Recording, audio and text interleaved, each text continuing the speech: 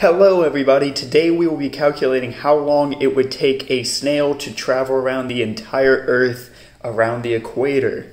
If you enjoyed today's video, please remember to subscribe because I have a lot of stupid content like this. Okay, so the Earth's circumference as measured around the equator is 40,075 kilometers, or 24,901 miles. And from very rough estimates that I made on a map, using a tiny scale, about 17,000 miles of that is water, which will come into play later, which leaves about 7,901 miles of land. Fun factoid, there are 11 countries on the equator. Indonesia has the longest distance of equatorial line, which means that more of the country is along the equatorial line than the other 10 countries.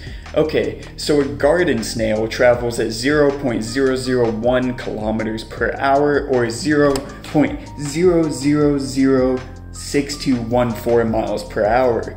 Okay, but it has to get into a boat for the ocean part. So the fastest boat ever built is the Caspian Sea Monster, and this was an experimental boat built by the Russians during the Cold War, and obviously it could not travel super far because it was experimental and not really finished.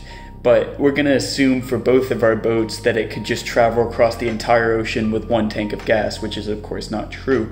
And this is also assuming that all of the land that the snail travels over is mostly flat, which may be true because a lot of the equatorial regions are usually like islands, which aren't that high. So the Caspian Sea Monster top speed is 650 kilometers per hour, or 404 miles per hour, or 350 knots.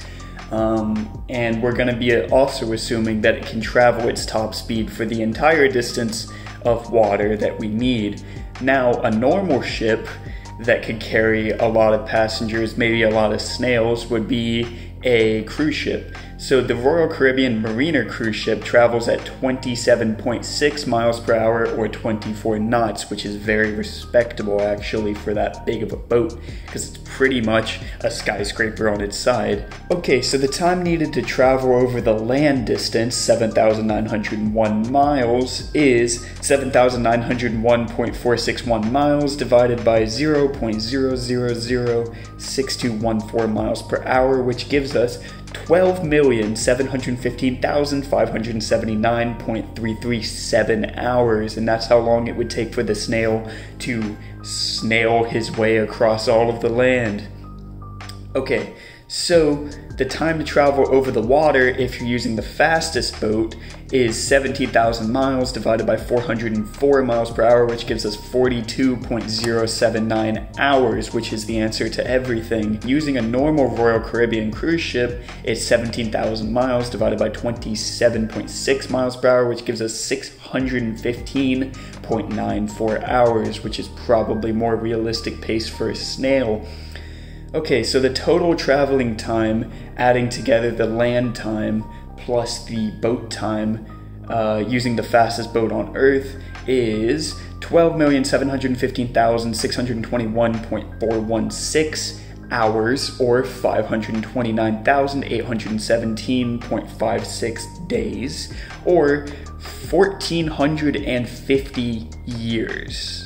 It would take a snail 1,450 years to travel around the equator.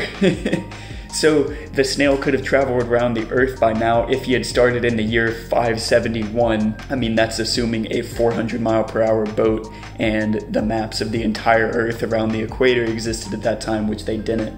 So if the snail started now, he could be all the way around the world by 3471. When the human race may or may not be here. Okay, so thank you guys so much for watching this video. I really hope you liked it. If you did like it, please subscribe down below. I'm trying to grow this channel because I think it's pretty interesting. I'm not that funny, but I think the videos are funny. So hope you enjoyed it. Goodbye.